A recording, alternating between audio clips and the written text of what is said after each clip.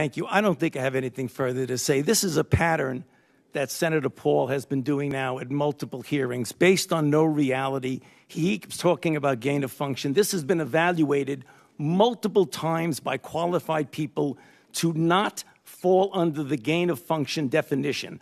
I have not lied before Congress. I have never lied, certainly not before Congress. Case closed. And he has another drop the mic moment. He is so perturbed over the confrontation that he had with Paul that he cannot stop with his anger. Thank you. So we are. And then looks at him and smiles like, I got the last word. That is a personality type that I swear I wish society would put them back where they belong. 16 months into this pandemic, and I think we're at a critical moment.